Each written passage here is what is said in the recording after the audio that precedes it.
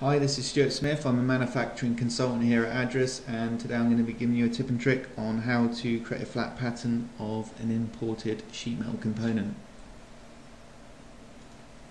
So it might be the case that you have colleagues or contractors that are creating content for you. They may be sheet metal parts and you need to be able to create a flat pattern.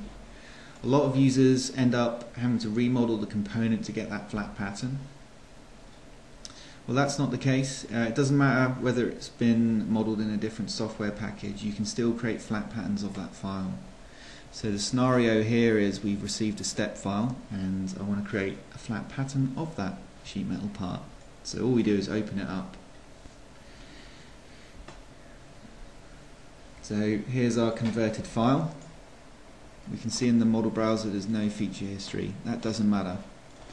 All we need to do is convert the file to a sheet metal component. So the key is measuring the thickness of the material and then specifying that within our sheet metal defaults. Once it knows the thickness of the material, it will be able to calculate and then create a flat pattern of this sheet metal part. So it's as simple as that.